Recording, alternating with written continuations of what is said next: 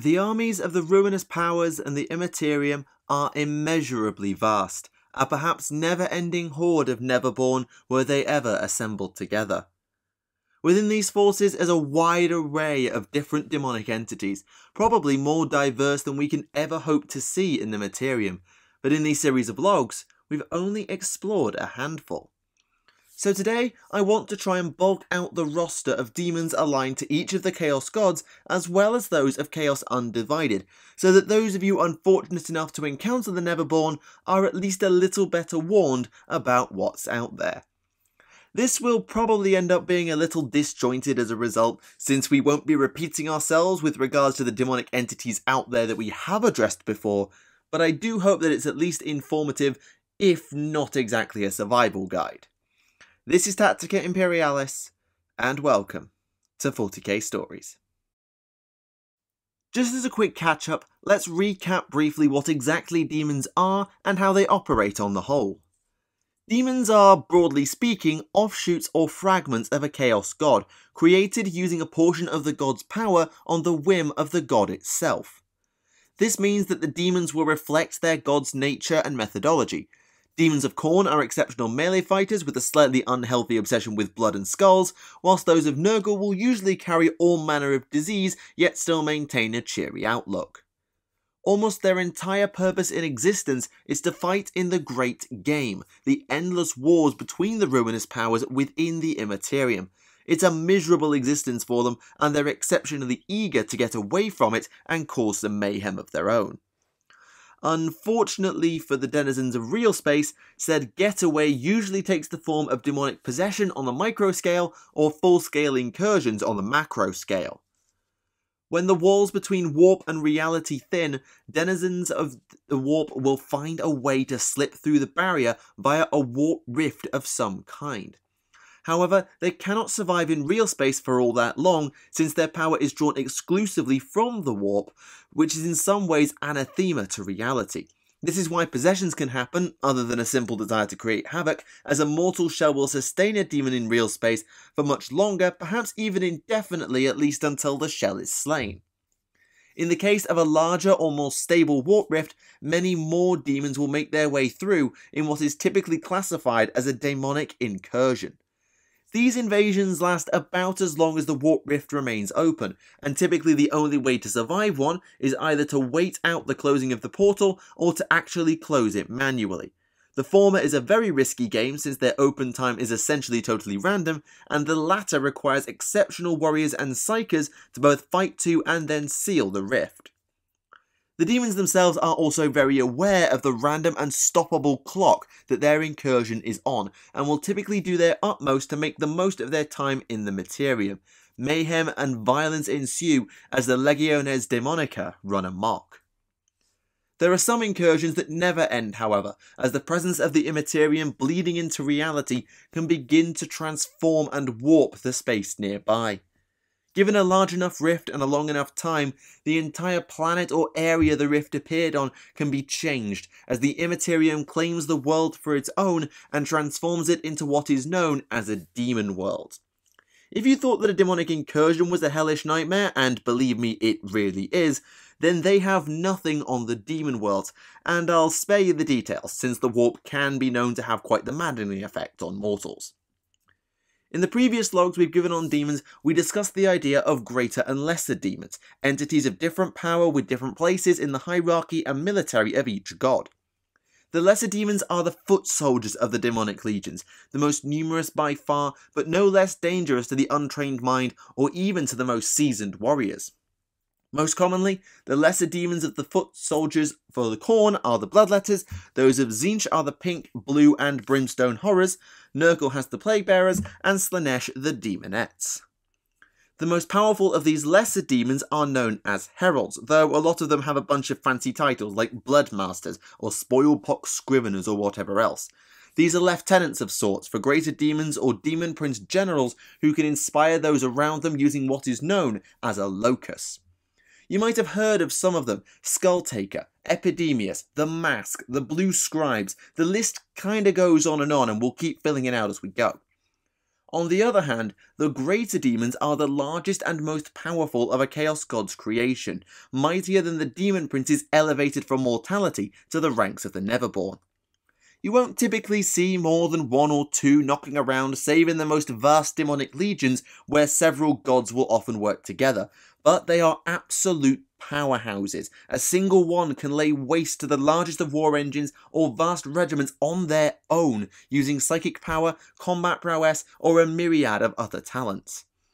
By ascending Sacred Number, they are the Keepers of Secrets for Slaanesh, the Great Unclean Ones for Nurgle, the Bloodthirsters of Khorne, and Tzeentch's Lords of Change, and some of them have become legendary, perhaps unsurprisingly. Skarbrand, Kairos Fateweaver, Kugath, and more, which we will get to. However, between the lesser and greater demons, there are many other demonic creatures of varying power and intellect. Some are beasts of war let loose on the foe, others are mounts for lesser demons. There are even some demons of Chaos Undivided which are not aligned to any one particular god. Some demon princes do fall into this category, most of the demon primarchs spring to mind, but there are some creatures in that roster too. So let's pick a random god and start filling out a bestiary of all things demonic. So, where to start? Let's go with Nurgle. Why not? Don't think I've done that one first before. There's actually more demonic thingies in the armies of Nurgle than most of the Chaos Gods, with quite a menagerie of creatures and a fair few famous faces too. Starting us off, we have the creature known very originally as the Beast of Nurgle. These are grossly bloated slug-like monsters and are surprisingly fast for their size, leaving slime trails in their wake as they excitedly race toward the foe. However, the beasts are not warriors in the conventional sense, nor do they actually hold any malice or comprehension of those they end up fighting against. Though most wouldn't admit it, Nurgle is not all about decay and disease. Well, it is, but not in a somber way, as Nurgle is regarded as a jovial entity by those who serve it. The beasts are the embodiment of this. Too stupid to understand, they just see the possibility of new friends and rush to play with them at the earliest opportunity. Once they reach their new playmate, the toxic emissions and tentacles and slime will quickly kill the unfortunate victim, causing the beast to go running off to find a new one. Repeat ad infinitum until banished. Whilst most Great Unclean Ones probably don't have much care aside from using the beast as accidental shock cavalry, there is one individual who is something of a handler for the creatures, the Grand Cultivator, a plague bearer named Horticulus Slimux. Slimux is responsible for tending and spreading the influence of the Garden of Nurgle itself. His shears and other gardening tools are surprisingly dangerous on the battlefield, whilst he is also able to conjure a part of the garden into reality using said tools and fertilizers. To aid in his gardening efforts, he rides what is known as a molluscoid, a snail-like demonic beast known as Mulch that has a plough attached to its back to help tend the garden. Unlike the beasts he can be surrounded by, Slimux is like most every other plague bearer, dour, lacking in a sense of humour, and pretty much completely antithetical to other demons of Nurgle. That said, there is a herald that can fit with the plague bearer mindset more accurately, the spoiled-pox scrivener whose name I mentioned previously in a slightly mocking tone. These guys are kind of like a smaller version of Epidemius, the tallyman of Nurgle. Epidemius must log every disease in the universe, whilst the scriveners ensure that the plague bearers keep their own tallies going with a giant pile of bullying. And it works. I mentioned previously that the Beasts of Nurgle are accidental shock cavalry in a Nurgle army, but if you actually want to see Nurgle cavalry, let me point you to the Plague Drones. These are powerful plague bearers mounted on the creatures known as Rotflies, former Beasts of Nurgle who actually do end up becoming bitter and resentful due to the constant repetitive dying of their playmates come victims. The drones work as resilient, horrifying cavalry, but their primary role for the Legions of Nurgle is that of Overseer. Not sure exactly what they're overseeing, presumably they're just monitoring the battle on behalf of the Great Unclean One and reporting back due to their speed, but I'm not 100% on that one. On the other end of the Nurgle demon happiness scale, probably as jolly as the Beasts of Nurgle, but certainly with that extra edge of spite and malevolent intellect, you have the tiny little Nurglings. These demons look like exceptionally miniature Great Unclean Ones, perhaps no surprise given they are spawned in the entrails of the greater demons, and though they can fight in great swarms on their own, you'll most commonly see them hanging around their progenitor vying for attention. They can also become attached to other champions of Nurgle, retainers, maybe even like squires to an extent, though they aren't exactly renowned for being trustworthy. A large number of Nurglings can also form a steed of sort by carrying a throne or platform for the champion. This is known as a palanquin of Nurgle, and it's probably one of the most annoying, though probably not the most deadly, of mounts to fight. I think aside from the very rarely seen glitchlings, the frankly weird sloppity bilepipers with staves made from their predecessors, and the arboreal feculent Narmors, that's pretty much the entire roster. But there is one more demonic champion I wish to mention before we leave behind the denizens of the garden. This is actually not a herald or a plague bearer, but rather a great unclean one, known as Rotigus Rainfather.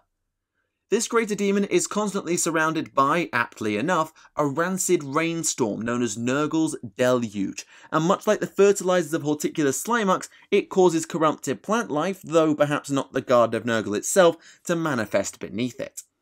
This allows Rotigus to pretty much corrupt an entire planet just by taking a leisurely stroll with the application of a few psychic powers where appropriate, and the Great Unclean One knows full well just how powerful it is, going to war without a single weapon, just a disease-spawning rod. Despite the virulent nature of Rotigus and the life it spawns, the mythos of the Rainfather is actually known by some mortals as a bringer of prosperity and life. Technically this isn't wrong, especially if you're a Nurgle corrupted individual or one of the Plaguefather's creations. Unfortunately for said mortals, who will actually worship Rotigus and ask for its patronage, the reality is the opposite of the idealized dream, since it only ends one way. Spoiler, it isn't good.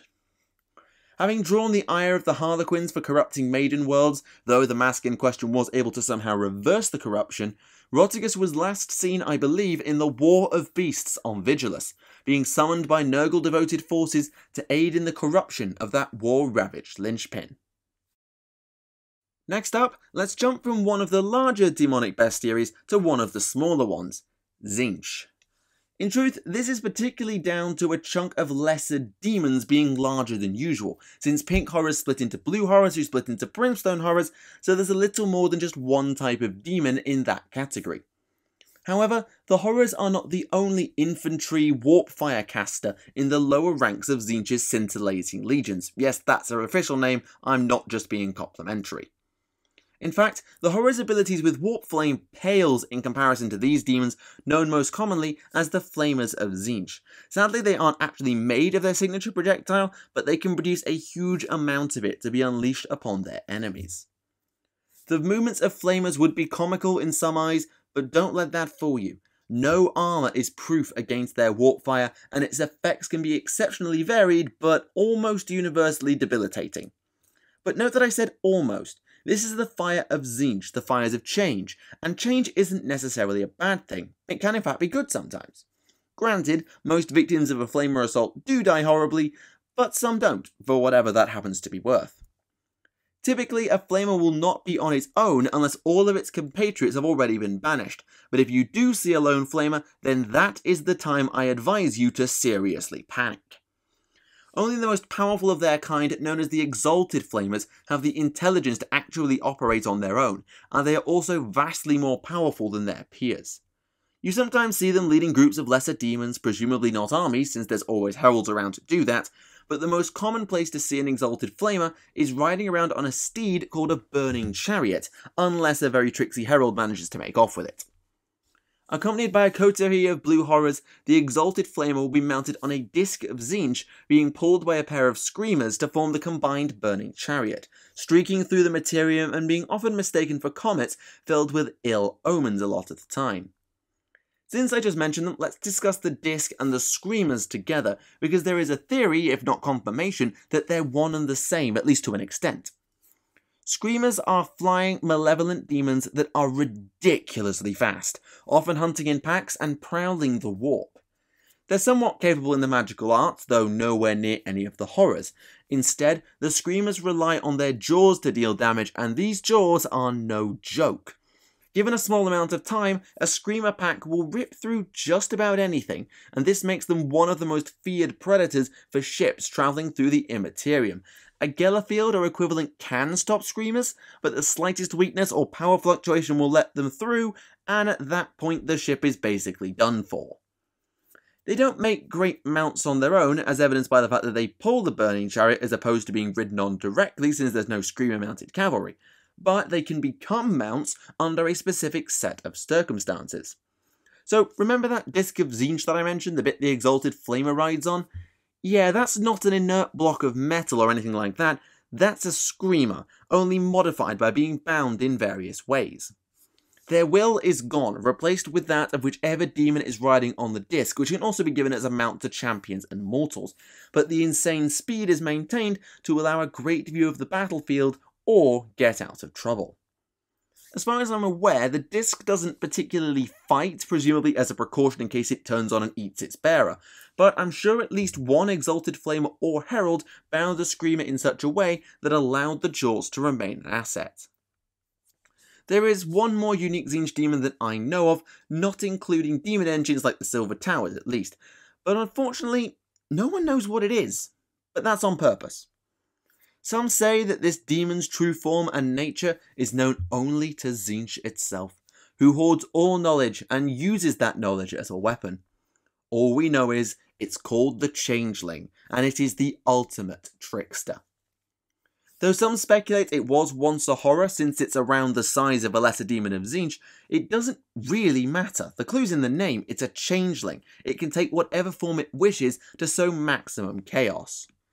It is all but perfect as an impersonator, even taking on the appearance of legendary figures with near perfect accuracy and even being able to dupe their closest friends.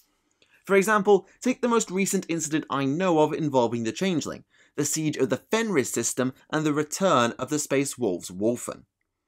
The Changeling arguably orchestrated most of the events that led to the near war between the Dark Angels and the Space Wolves after the return of the former 13th Great Company.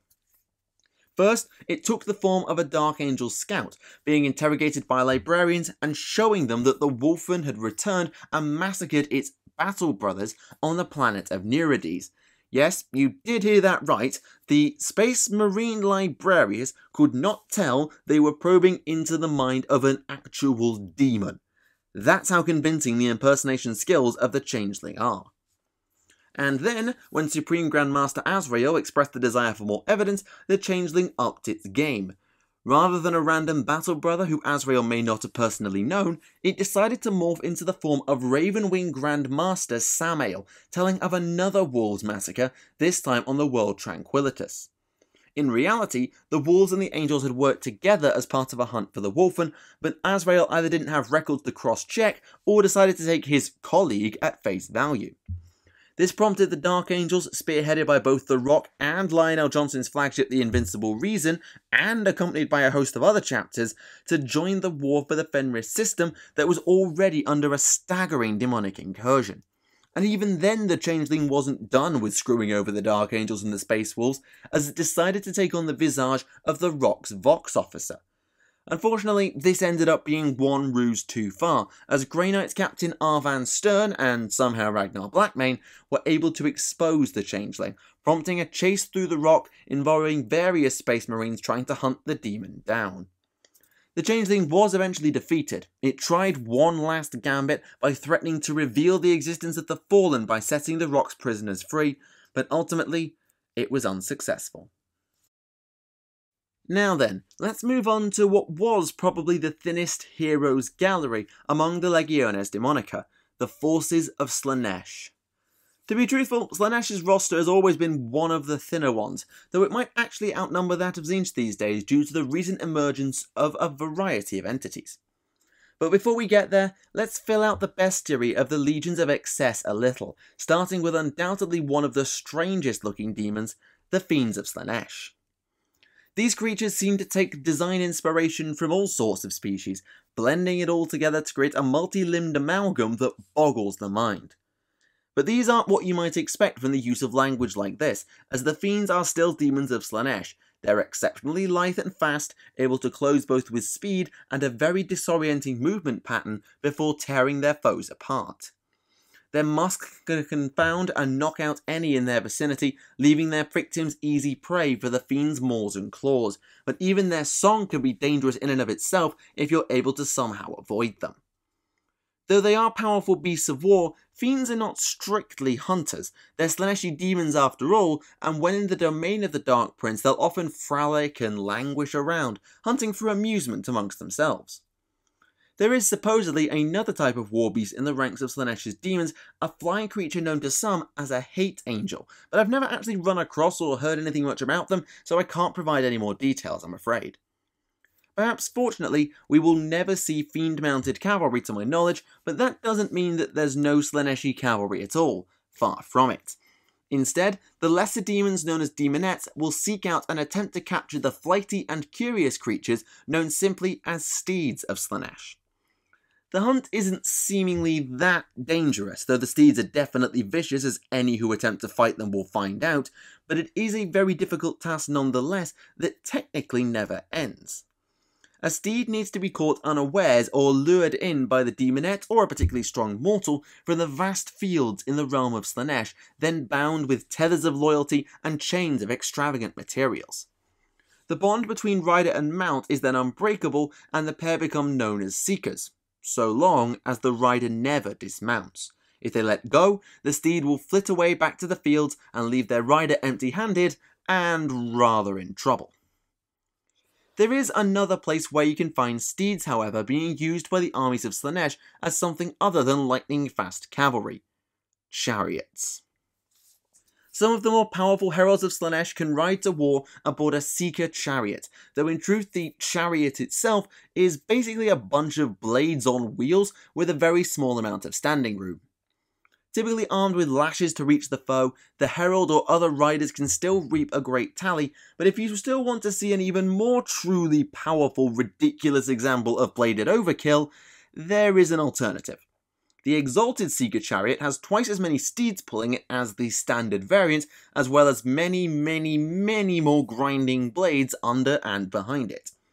This is a mount for the most unsubtle of heralds, as its job is to crash into concentrated areas and literally run enemies over, grinding them into nothing even as the herald and retainers attack in turn. And even then, this chariot isn't done with you, as its blades are able to ensnare the souls of those caught and eviscerated, dragging the spirit through for another round of hell under the wheels of the chariot. There's also a chariot that isn't strictly ridden by heralds. I believe the commander of this machine is known as an Exalted Alaress, but I'm unsure and I'm not going to go and cross-check by asking one. It's called a Hellflayer, and originally it was designed essentially for gardening duty, cleaning up battlefields both mortal and demonic after it was over to dispose of the bodies into nice little chunks because it offended Slaanesh. Though used as a form of punishment for demonettes who had slightly irked the Dark Prince, it was upgraded to something very different after a pair of rebellious ones decided to drive theirs into the thick of combat against demons of Nurgle rather than wait until the fight was over. The experience for them was incredible, apparently, and Slaanesh was so won over that it decided that Hellflayer piloting was a reward instead of a punishment, and also something that was still allowed for deployment in the armies, though the demonettes who actually did it were of course punished because Slaanesh is capricious like that. Jumping back to heralds before we arrive at legendary figures, I want to touch quickly on a seemingly newer breed of herald that I never want to run across, the Infernal Enrapturess. Exactly how high-ranking the Enrapturesses sit in terms of Slaanesh's favour I do not know. Given their unique skills and armaments, I'd wager that at least some are pretty close to the Dark Prince's throne, but that capricious nature I already mentioned means I can't be sure and it probably doesn't last for long. They don't fight in melee like their peers, but instead engage in something rarely seen much outside of Demons of Tzeentch: ranged combat, using sonic attacks to destroy victims from afar. Scary enough, but then consider how they generate these attacks. It's not a scream, but instead the playing of a harp made from the body and bits of a previous victim. Ugh. These hearts are also potent tools, seemingly for weakening the boundary between warp and reality as far as I can tell, as it seems easier to summon demonic reinforcements to the battlefield when one happens to be playing. And speaking of heralds with unique abilities, let's start filling out that rogues gallery I mentioned previously with a herald. Well, sort of. To be totally accurate, they were a herald known as Syll, renowned for having a deeper affection for mortals than their peers, and then being shunned by said peers as a result. However, Syll then chose to give patronage to a mortal gladiator in the realm of Slaanesh known as Esk, who was able to achieve elevation to a demon prince with the aid of the herald, but was then also shunned by the other Slaaneshi demons of court. This actually is less of a surprise. Demon princes are often looked down on by some or most for their mortal origins. The two decided to form a team in order to claim their revenge against their would-be peers, fighting together and using their opposite skill sets, like Fighting Machine and Massive Juggernaut of Doom, to great effect. They proved so effective as a team that they made it all the way to the Palace of Pleasure and right up to the throne of Slaanesh itself, where they bound their already twined fates together inseparably. Syll and Esk ceased to be, and in their place came Syll'Esske, a symbiotic pair who fight more effectively now than the two ever could apart. Finally, we banged on about lesser demons for a long time now. We haven't mentioned a single greater demon since Rotigus, so let's redress that with a keeper of secrets known as Syll'Esske Hellbane. All keepers of secrets are the pinnacle of Slaanesh's demonic warriors, but not all are created equal due to the whims of Slaanesh, and many will be deceivers and the like as well as martial champions. However, Hellbane was created with a singular purpose by the Dark Prince, the slaying of greater demons of the other Chaos Gods, with a particular focus on bloodthirsters due to the great rivalry of Slaanesh and Khorne. There are those who say that Syll'Esske is the undisputed champion in terms of mortal prowess, not just amongst the legions of Slaanesh, but across all of the Chaos Gods. Others say that Hellbane's list of defeated adversaries includes many legendary names, with one in particular that would be incredible if true: Skarbrand. If you recall our last demonic discussion log, Skarbrand was once the most powerful and favoured bloodthirster of Khorne, though arguably the former part and definitely the latter part has been superseded since his betrayal and the creation of Angrath. This means that if the rumours and whispers are true, Syll'Esske has at worst defeated the second most powerful combatant amongst the demonic legions. Whether it's true or not, I can't say, but the fact it's even considered possible should tell you just what this Keeper of Secrets can do. And now we come to Khorne, patron deity of a huge amount of demon engines as discussed in a previous log, but also creator of a few different demons as well. However, when you take the engines out of the calculus, you start to realise that the Khornate roster is a tad sparse, perhaps even more than Tzeentch's, though I have been counting chariots for Tzeentch and Slaanesh, so I doubt I'm using consistent logic when I do that calculation. That said, the demons of Khorne and the occasional mortal champion arguably have the most iconic of demonic mounts. The part living metal, part burning blood, all bad attitude monsters known as juggernauts. These beasts aren't exactly all that smart, but in many ways you don't have to be when you're a hulking demon-cum battering ram, augmented or crafted with living metal and with all the power to match. They constantly battle amongst themselves within their pens in the domain of the blood god, but a demon or mortal feeling particularly brave or confident can attempt to break one to its own will. This rarely ends well, and the Juggernaut pens are littered with corpses of those who failed as a testament to that. But if the beast can be mounted and tamed, then it forms an incredibly effective heavy cavalry mount. It would take an incredibly powerful bloodletter to even dare go near a Juggernaut, but those who do tame one are known as blood crushers alongside the mount, combining precise expert blademanship with brutal crunching charges. Some blood crushers are instead known as blood stalkers, who somewhat shirk this line-breaking impact in favour of hunting, flanking, and picking apart isolated defences. Heralds of Khorne who ride on a Juggernaut, and there are many of them, are known as Skullmasters. Those on foot typically refer to themselves as Bloodmasters, and those on the Blood Thrones we've discussed elsewhere as a demon engine and chariot are known as Rendmasters. The Juggernauts, however, are not the only beasts who go to war in Khornate armies, though they are probably the largest and the only ones used as cavalry. The others are known as flesh hounds, and they truly are the hunters and seekers of the blood god. Genuinely, that's pretty much their raison d'etre, hunting down the enemies of Khorne on the battlefield or in the Immaterium. They're durable and as large as an Astartes, with very impressive speed and power in melee to boot. But of course, sometimes the blood god demands the hunting down and head-taking of one skilled in the arts of the warp, an expertise that Khorne's armies do not have due to the god's hatred of all things sorcerous. As such, the Fleshhounds are outfitted with an anti-psychic defense mechanism known as a Collar of Khorne, a brass collar that draws in the power of the Inner Materium as a means of nullifying psychic abilities. And of course, where there is a pack of hunting beasts, even demonic ones such as Fleshhounds, there is almost always an alpha lurking somewhere that is strongest of all. In the case of the Fleshhounds, it isn't just a case of a slightly larger or faster Fleshhound being the most favoured of Khorne's hunters. Oh no, Khorne created a unique Cerberus-esque creature to fulfill the duty of the ultimate hunter, known as Karanak. This three-headed beast can summon other Fleshhounds to join it in battle, but it isn't dispatched from the Blood God's own throne room where it stands guard for any old reason. Instead, Khorne unleashes Karanak only on those poor souls who directly insult it. A warrior who fails to obey Khorne's way of war, a pacifist who will not let the blood flow, or others for some grave slight or another. Fleshhounds are hard enough to get away from when on the hunt, but Karanak is literally impossible to hide from, even if you can defeat it when it tracks you down. The reason for this is the whole 3 heads malarkey, as each is designed to track the prey in a different way. The first hunts through time, the second through space, meaning the entire Materium cannot provide even a shred of cover. Okay, no problem, you may say. The warp doesn't play by the laws of space and time in physics, so Karanak can't find you there.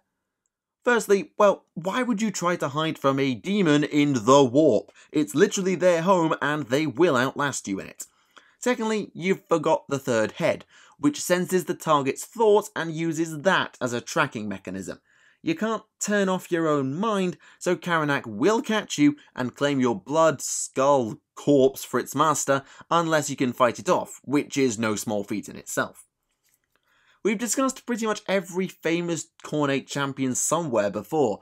Skarbrand, Skulltaker, Angrath, Doombreed... Wait, no, there is one. A demon whose name I've mentioned in many a log, but whose story I've actually never told. Let's correct that.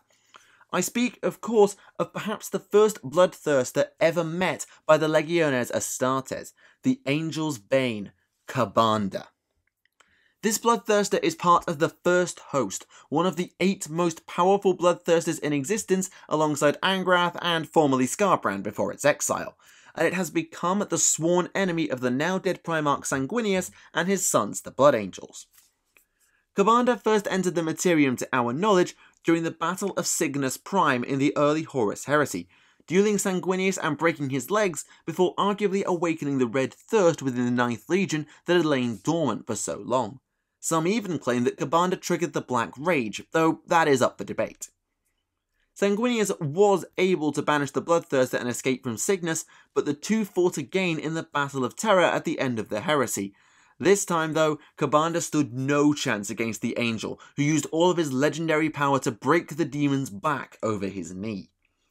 But of course, demons never stay dead unless very specific conditions are met, though it would be millennia before Ka'Bandha was encountered again. It was beaten by a Grey Knight captain at some point in history, but it crossed paths with the former 9th Legion in late M41 when the Grey Knights invited Commander Dante and the Blood Angels to join the purging of the demon world Kala Gazar. It was later defeated just by the Sanguinor, the ultimate get-out-of-jail card the Blood Angels have in another war, but it then appeared again during the events known as the Devastation of Baal when the Cicatrix Maledictum ripped reality in two. Armies of Khorne assailed the moon of Baal Primus, slaying the disoriented Tyranids along with the Flesh Tearers and Knights of Blood successor chapters. The latter bought time for the former to get away, with Ka'Bandha personally slaying the Knights chapter master who refused to give in to his bloodthirst and serve Khorne. The skulls of the Tyranids were arranged to create a vast effigy in the shape of Kabanda's rune, so large as to be visible from Baal itself. The moon was destroyed after the departure of the Indomitus Crusade though once the war was over, as if to say, you do not own us, get lost. Most recently, Kabanda has been involved not with the Blood Angels, but with what you might consider internal affairs, as the Chaos Gods duel it out over the region known as the Scourge Stars. The demon Primarch Mortarion was able, with help, to banish Kabanda once again, but it's a bloodthirster, it's a demon, it will be back. And quickly to finish, let's take a whistle-stop tour of Chaos Undivided. We won't be here long, I suspect, we're just filling in a few blanks. You don't see many undivided demons in the Materium, but one of the more common, aside from demon princes, would certainly be the beasts known as Chaos Furies. We're not actually 100% sure how a Fury comes to be, since it can't be made from a Chaos God's will due to being undivided. If it were made from the will of a god, then it would be aligned to that god, and if it were made from all of them, well, they wouldn't be as feeble as they are. Some believe they're made from those souls who do not embrace the patronage of chaos, or at least not of the chaos gods, and instead seek to use the power of chaos for themselves.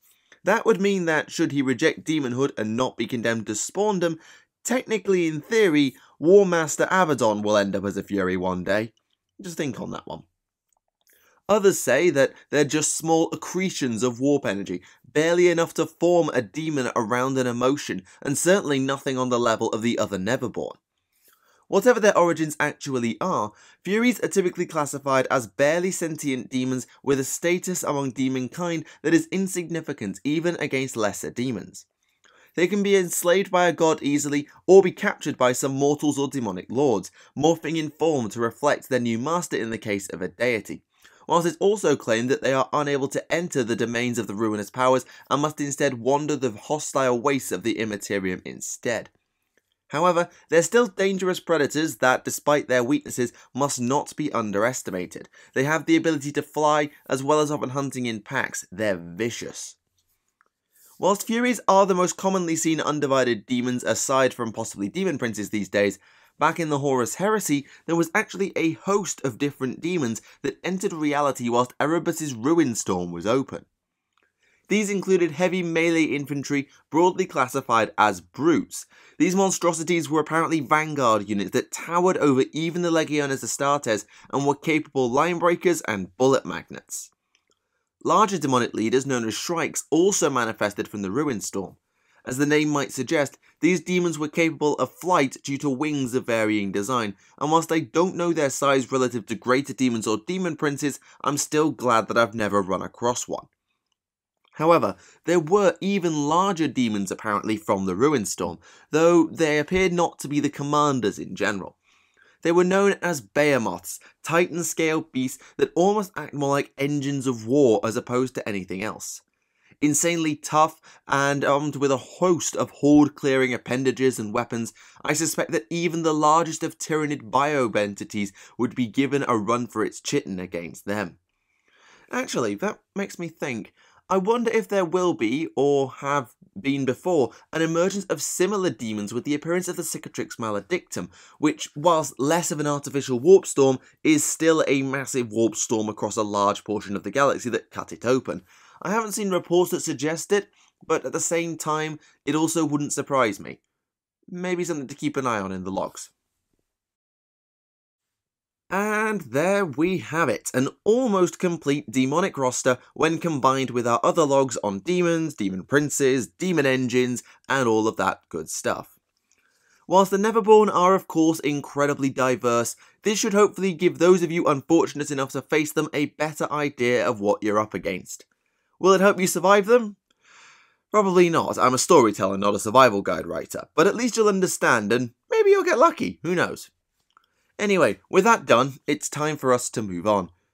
In fact, I had an idea. You may remember that I gave something of a geography lesson during a previous log when we looked at the layout of the galaxy. Well, whilst I don't make a habit of looking into individual worlds or systems in and of themselves, I think I can make an exception in this case. Join me next time as we explore perhaps the most famous system in the entire galaxy, certainly the most important from an Imperial standpoint. For now though, thank you for watching Tactica Imperialis, and I'll see you all again. Goodbye.